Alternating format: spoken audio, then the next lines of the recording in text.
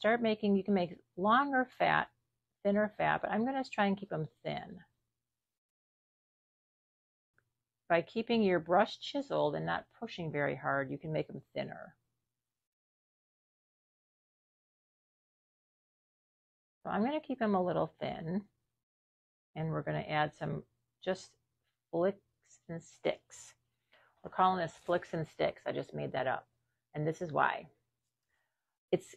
Grass is kind of like a thin stick, right? It's very pointy.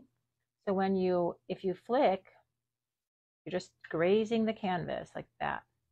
You can go up and down, and you can go crisscrossy.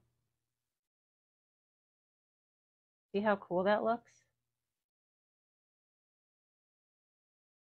This is the highlight. This is the final touch to these grasses. It's going to make it look super cool.